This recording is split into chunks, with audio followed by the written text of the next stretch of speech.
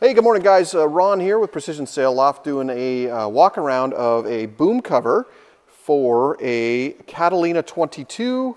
This one happens to be a Catalina 22 FK. And this is in Weathermax in a beautiful red color. So let's take a quick little walk around here. This is where it will attach to the mast. And notice we've got a nice little grommet here so we can tie it down, Velcroed in. I'll just quickly open this up a bit so you can see we've put in a little bit additional reinforcement there with some Dacron and put that in. Look at the stitching, very well done, perfectly straight, zigzag stitch.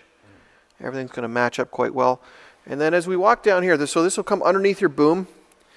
And what we've done here is we've done this one with the straps. So I really like this style. Where we've got the straps and the webbing, and this will allow you to tighten it down. You know, perhaps you're going to go away for quite a while, or winter, or what have you. Tighten it down quite tightly, or if you do come in and maybe the sails are wet, you can leave it a little bit loose and get some airflow in there. So it gives you a little bit of opportunity to kind of adjust the tensions there. So like that a lot. And then here we are at the end of the boom in the clew area, and what we've got here is a couple of grommets, and we provided some string.